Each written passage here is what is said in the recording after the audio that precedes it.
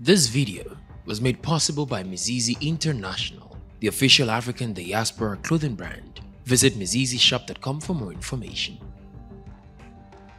A critical moment is at hand for Africa's oil-producing nations as they grapple with the decision to establish the continent's first ever energy bank. This ambitious project, fueled by a promising initial investment of $5 billion, aims to transform Africa's energy landscape. However, the path forward is not without hurdles. A major bone of contention has emerged between these nations: the question of where to house the bank's headquarters, potentially sparking a tense competition that could delay or even derail this groundbreaking initiative. And this competition is already underway. Nigeria, which made the first bid to host the financial institution, is now facing resistance from a coalition of African countries who are each lobbying to house the bank's headquarters in the territories. What is this African Energy Bank all about? And why is the location of its headquarters such a contentious issue? In today's video, we will offer deep insight into these questions and many more. Before we dive into our topic today, if you haven't already, please consider subscribing to our channels and ringing the bell to be notified about all our exciting future videos. Nigeria is facing mounting opposition from neighbors and other African countries in its bid to host the headquarters of the African Energy Bank, a proposed effort to assist investment in the continent's hydrocarbon infrastructure.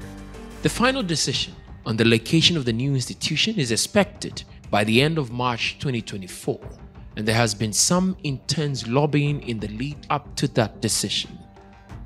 A coalition including Ghana, Egypt, South Africa, Benin, Cote d'Ivoire, and Algeria has reportedly formed in strong opposition to Nigeria's ambitions to host the financial institution.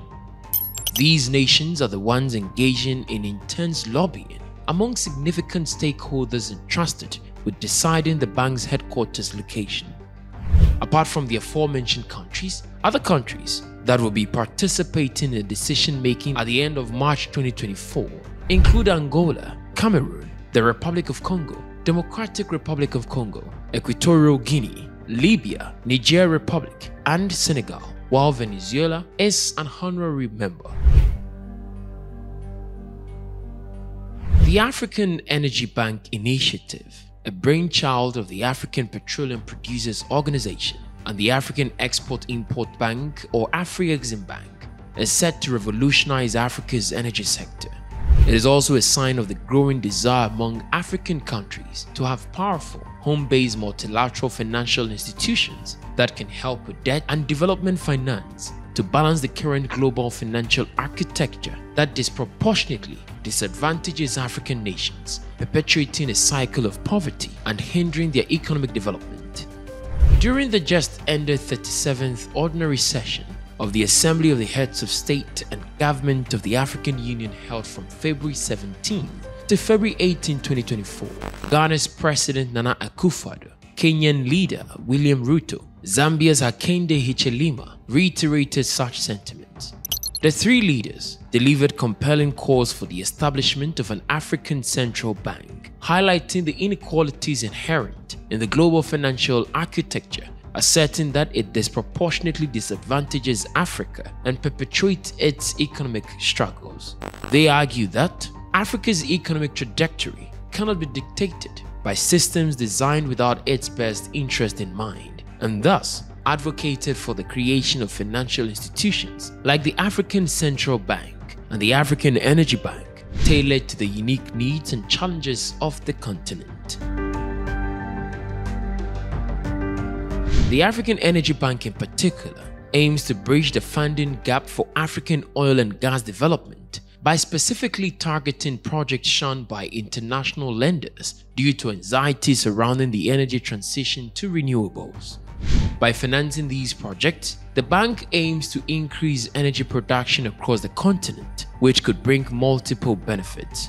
Increased energy access could improve living standards, create jobs in the energy sector, and spur economic growth across Africa. Additionally, the bank acknowledges the need for a sustainable energy future and may allocate resources for technical support and development of renewable energy sources alongside its focus on oil and gas.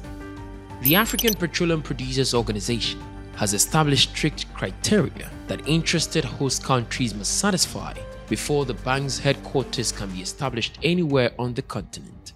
These criteria include having accessible and easy air travel connections from across the continent, as well as essential amenities like hospitals and educational institutions. Additionally, hopeful nations must be signatories to the bank's charter, prepared to offer a suitable building for its headquarters, and maintain a clean financial record with the organization.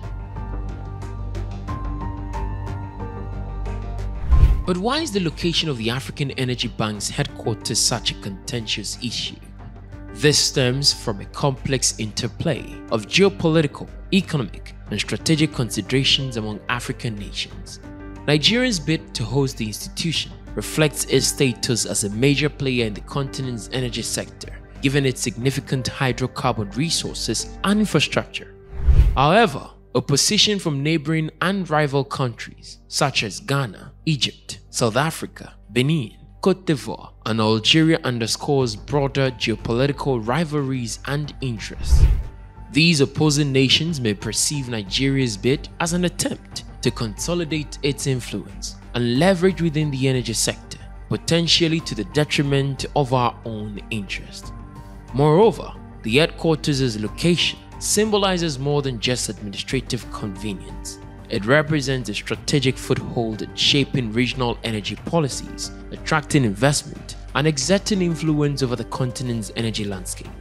Hence, the decision on the bank's headquarters location carries significant implications for power dynamics, economic opportunities, and regional cooperation in African energy sector, leading to intense lobbying and opposition among stakeholders vying to advance their respective agendas.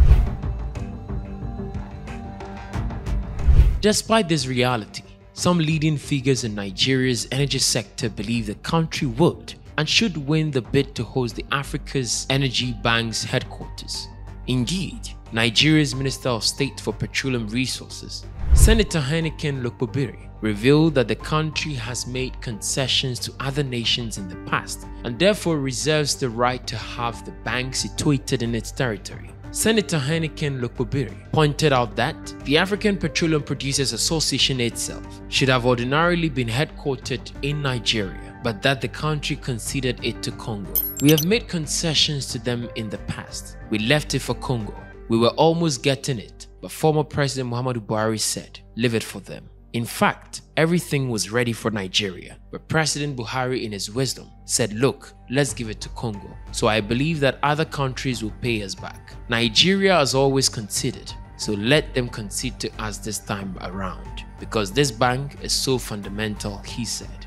The only way we cannot be held back is to optimize the potential that we have in the oil and gas industry and our inability to access finance. If we have access to financial investing, we continue to invest just like the West did, he added.